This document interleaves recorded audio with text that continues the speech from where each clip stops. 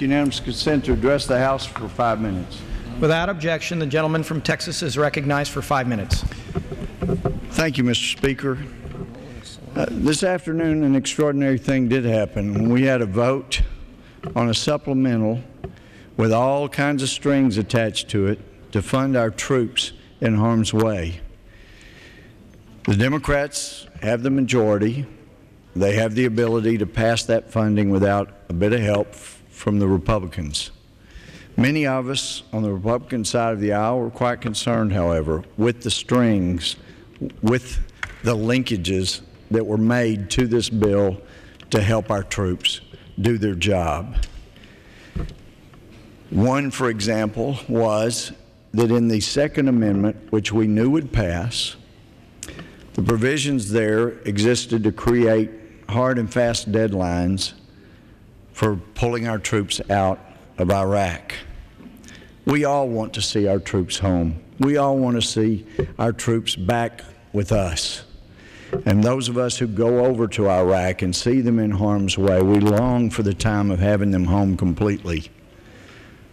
But the vast majority of those guys in record numbers re-enlist because they know they're doing good. They know they are making a difference. And when you go over there, you see it. In Kurdistan in December, in the northern area of Iraq, construction booming, things going well. We have made a difference with the surge. It is a profound difference. We have al-Qaeda on the run. They're giving last-ditch efforts to try to stop what's going on. We have the Iraqi people that are there working for themselves, more soldiers, more police trained than ever. There's real good things going on. And were we to pass a supplemental that was linked to that Second Amendment with the time deadlines, the message would be a message of hope for all those who hate us and want to destroy us. And that is, if you'll just hold on a little bit longer, we will have the Americans put their heads between their legs and go cowering away as they did from Vietnam. We could have won Vietnam. We can succeed in Iraq. The great state of Iraq is so close to governing itself, just like John Adams wrote to Abigail. You know, what people have only dreamed of, governing themselves, is so close within our reach. We can't give it up now. It's so close. Iraq is there. We cannot hand our enemies and the Iraqi enemies, the enemies of liberty, this kind of win. So we voted present. If the Democrats had had enough votes, then they would have passed the supplemental by itself, and it would have been linked to the Second Amendment that would have required the time deadlines for withdrawal and would have given hope. As it was, we couldn't vote against our troops, many of us, but we voted present.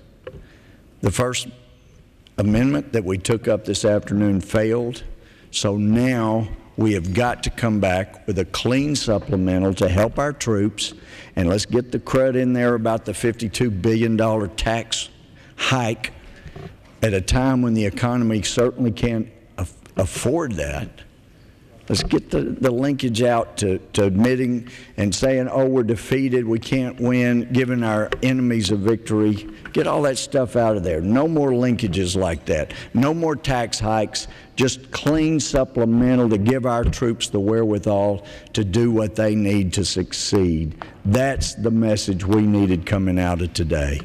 And that's why so many of us voted as we did. We voted for victory for our troops. And I will never forget the words of Travis Buford's mother. Travis was killed over in Iraq, and as I stood near his coffin with his mother, it was an emotional time, and I said, is there anything I can do? She gritted her teeth, and she said, tell the Congress to shut up and let the military do their job. That's what we need to do. Let the military have the wherewithal to succeed as they can without the linkages to failure, so that we can keep our head held high, and what's more, perhaps go 7 more years without being attacked here. Thank you. I yield back. Gentleman yields back. Mr. McDermott from Washington.